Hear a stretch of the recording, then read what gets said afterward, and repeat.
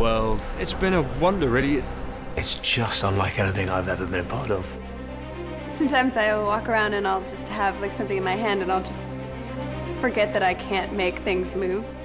The job we have to do is to make it seem natural, and you kind of have to ignore your own sense of wonder, you know, watching it. It's incredibly exciting. We're working directly with JK. It's her first screenplay. It's this vivid, lively, beautiful world that Jo has created. It's her magical universe, but transposed to New York in 1926. There's one English gentleman called Newt Scamander who turns up in New York with a suitcase full of rather extraordinary creatures.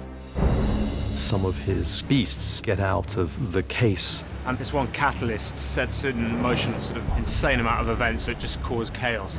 And at the core of it is this quartet. There are three other central characters. There's Tina Goldstein.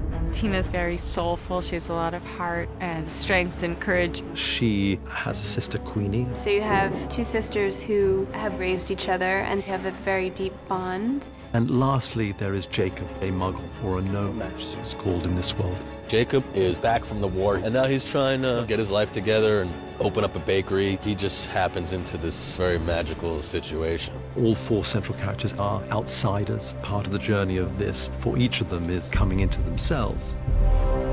This film will appeal to all. It's funny, it's moving, it's thrilling. There's just so much meaning in her stories and so much heart. Fans of Harry Potter, they're going to feel the nostalgia and the love they have in the movies in a whole new light. It's like imagination taken to the extreme. It was open? Just a smidge.